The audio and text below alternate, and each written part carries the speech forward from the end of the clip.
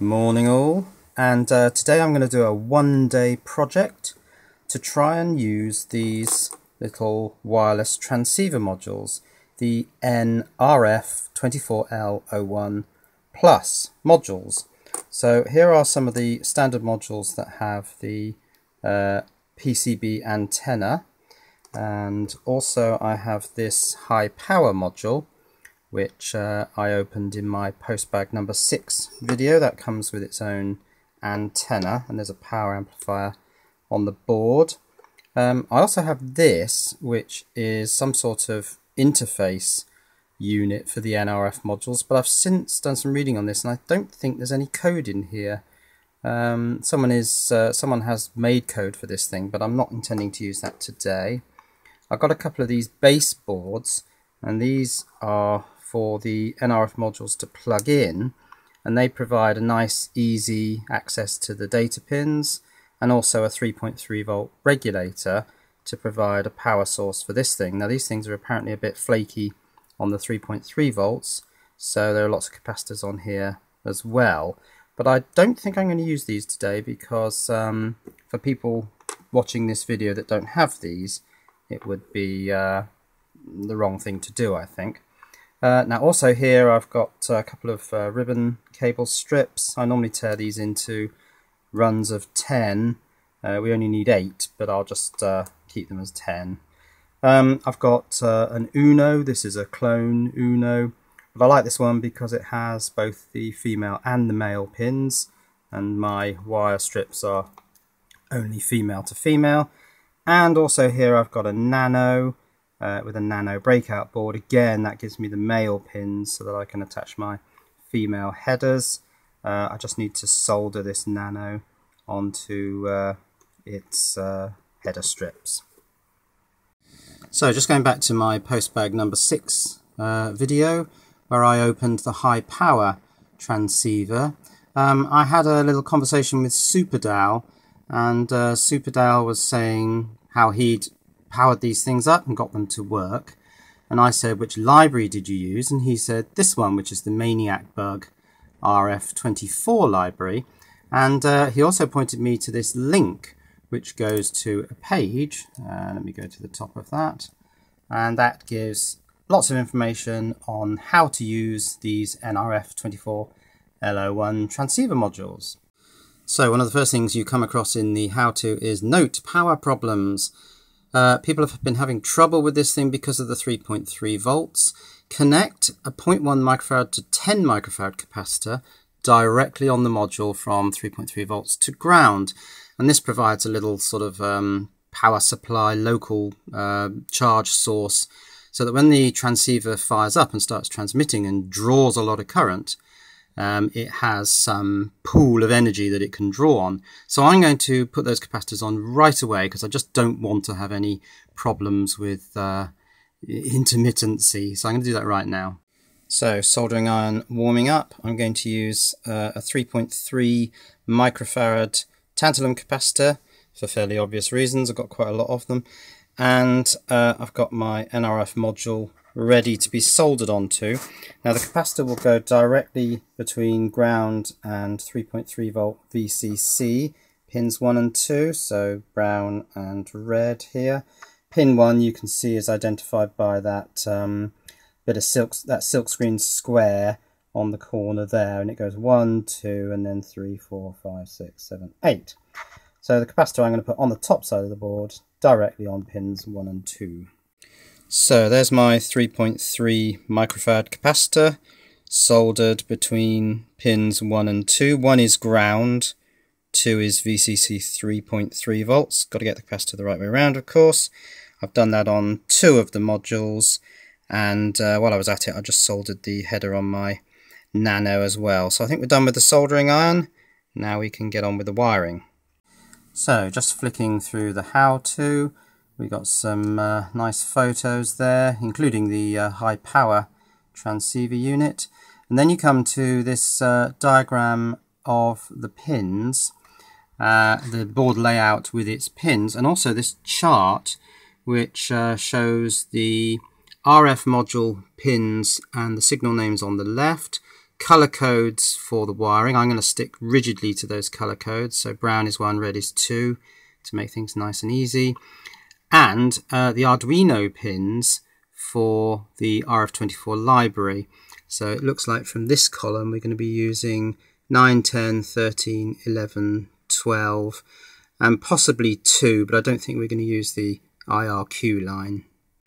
So I've already connected up one of the ribbon cables to the first nRF module, brown, red, orange, yellow and so on, and that follows this numbering sequence where you can see the pin number and the associated signal, and also the way the pins are actually laid out on the board. It's 1, 2, 3, 4, 5, 6, 7, 8. So I've connected the first 2 wires, which are brown and red. Brown goes to ground. Now, crucially important, let me get a pencil. Yes, critically important is that the nRF modules are 3.3 volt.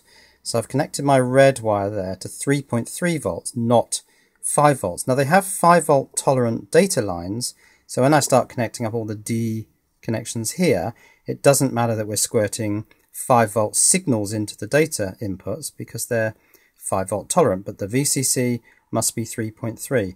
Now where does this 3.3 come from? Well, it comes from this chip here. The CH340 USB to serial driver actually has a 3.3 volt regulator inside it. This one here is a 5 volt regulator for the high voltage input there.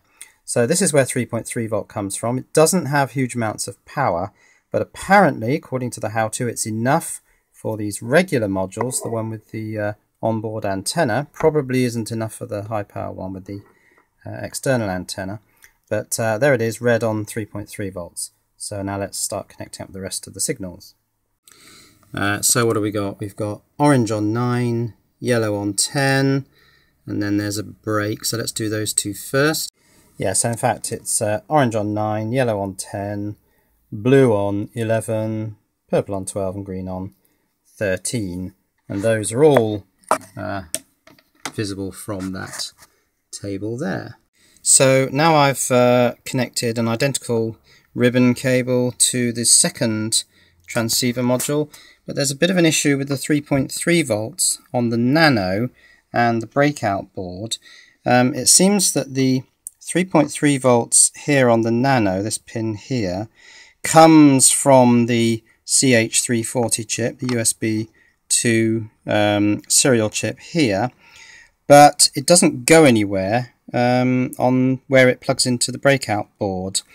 3.3 volts is available on these pins here, but that appears to come from this 3.3 volt regulator on the board. Now I don't suppose that matters. It doesn't matter where the 3.3 volts comes from, and that's the only accessible point that has a male pin, so I'm going to take the 3.3 volts and the ground for pins 1 and 2 from here, and then the remaining connectors will go on to the digitals in exactly the same way as I did for the Uno. So scrolling down on this how-to, and we're reminded that there are problems with 3.3 volts. Stick your capacitor across pins 1 and 2, and a reminder here in red, VCC must go to 3.3 volts, not 5. Okay, so now we come to software and libraries, and of course the first thing to do is to go to GitHub and get the RF24 library and install it in my Arduino IDE. So get Maniacbug's excellent RF24 library, download it here. That takes me to Maniacbug RF24 on GitHub, and down here there is the download zip button, so I'm going to do that. I probably won't go through the entire process of installing this. Where's that? Yes, that's downloaded there, to RF24 master. If you go back to the how-to, it does give information on renaming the renaming the zip folder that comes down, removing the master bit, and so on. It's all there. The main issue seems to be characters like dashes, which have to be removed. So I've just shortened that to RF24. I've gone into my IDE and installed it. So now in examples, and come down right down to the bottom. I've just nudged the mouse.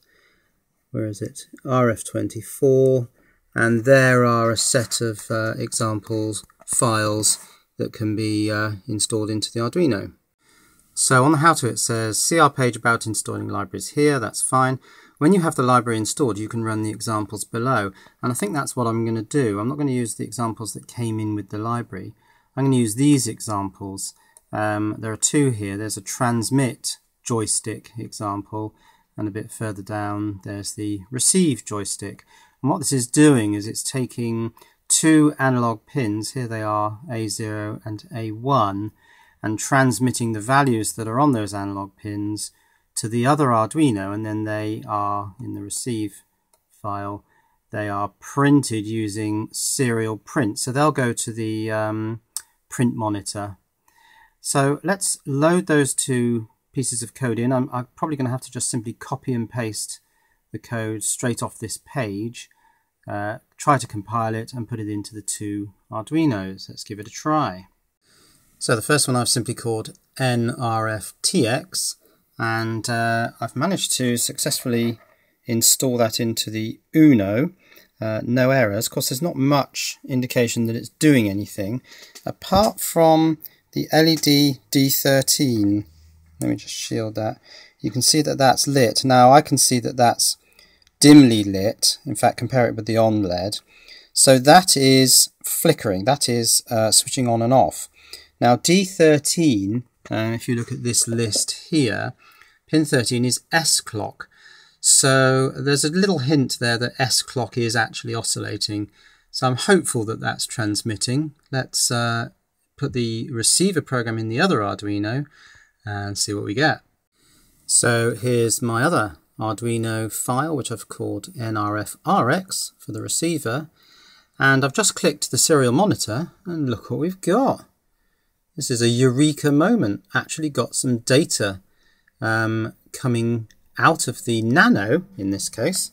There's my Nano there with its transceiver set to receive. The Uno now I've just powered up with one of my little power banks, so that's transmitting. There's the transceiver for that.